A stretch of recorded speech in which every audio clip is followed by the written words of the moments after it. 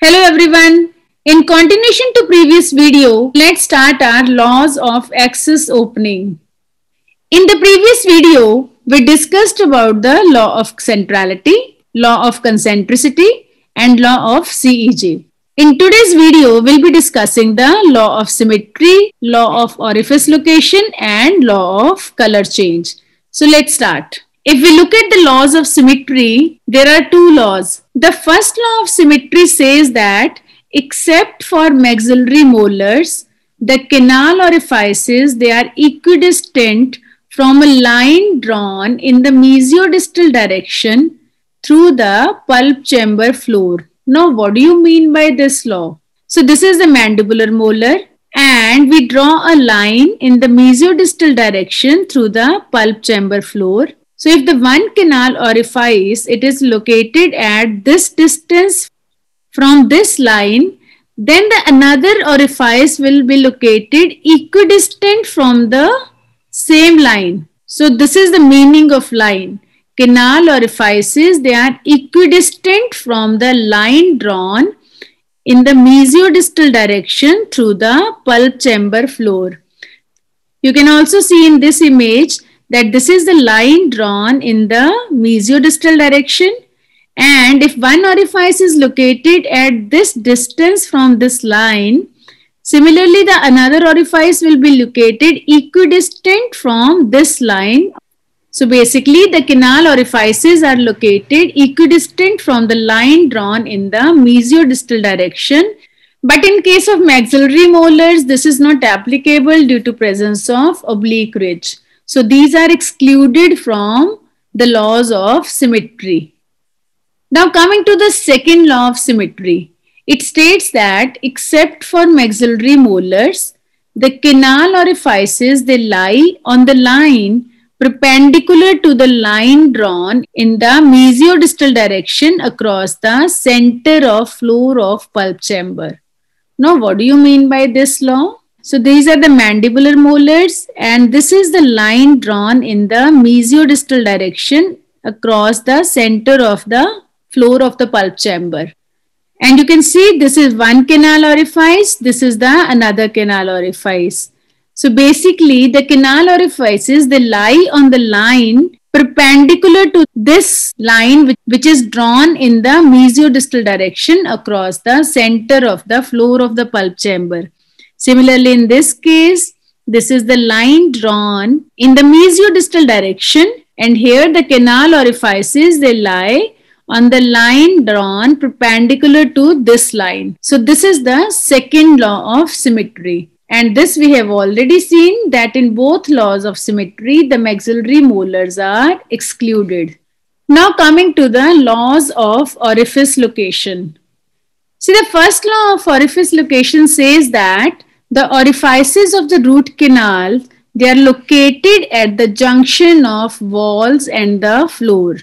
Now let's try to understand these laws of orifice location by looking at this open box. So from this open box, you can see that this is the junction of the walls and the floor of the box. So these are the tentative locations of the canal orifices. So from this law, we can conclude that first law of orifice location helps us to identify the location of canal orifices. Clear? Similarly, in this image, you can see that if this is the pulp chamber, these are the junctions of walls and the floors. So these are the tentative locations of the canal orifices. Coming to the second law of orifice location, what does it say? It says that orifices of root canals, they are always located at the angle in the floor to the wall junction. At the angle in the floor to the wall junction. What do you mean by this? From this we can say that the orifices, they are located in the point angles. So this is the one plane, this is the another plane, this is third plane, and this junction of floor and the wall is point angle. So basically the orifices are located in the point angles in the floor and the wall junction. Clear? Now if we look at the third law of orifice location, it says that Orifices of the root canals, they are always located at the terminus of roots developmental fusion lines. Basically, this law is giving more precise location of orifices. As we know, the roots, they have developmental fusion lines. The orifices, they are located at the ending point or the terminus of roots developmental fusion lines. So if we summarize these three laws of orifice location, basically the first law tells that orifices of root canal, they are located at the junction of walls and the floor. And the second law, it tells it more precisely that the orifices are located at the angle in the floor and the wall junction. And the third law is explaining this location in the more precise manner, that this location is at the terminus of roots developmental fusion lines. Don't get confused with these three laws. Suppose I'm telling that I'm staying in India. That is one location. If I'm making it more precise that I'm staying in Chandigarh, which is present in India, that is the another precise location. And if I'm saying that I'm staying in Sector 23 of Chandigarh in India, that is even more precise. Similarly, in the laws of orifice location, the first law tells that orifices are located at the junction of floor and the wall. And second law tells that they are located at the angle in the floor to wall junction, that means at the point angle.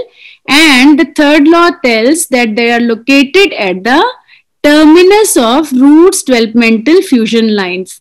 Basically, they are telling the more precise location of canal orifices. I hope this law of orifice location is also clear to you. Now coming to the law of color change. What does this law say? It says that the pulp chamber floor, it is always darker in color than the walls. As you can clearly see in these images, if this is the floor of the pulp chamber, it is quite darker in color than the walls of the pulp chamber. So we have reached the floor of pulp chamber. Initially, we located the orifices, and then by color change of the pulp chamber, we can clearly demarcate that yes, we have reached at the floor of the pulp chamber. So what is the clinical significance of law of color change? One, that we have reached the floor of the pulp chamber. Second, it gives the guidance to determine that access cavity preparation is complete because we have reached the floor of the pulp chamber. We need not to drill more. So the law of color change says that the floor of the pulp chamber, as you can see in this image, it is darker than the walls of the pulp chamber. So this is the final termination point of the access cavity preparation. So I hope these laws of access cavity preparation are clear to you. If you feel any doubt, kindly message me in the comment box. Subscribe my channel for more such videos. Take care and goodbye.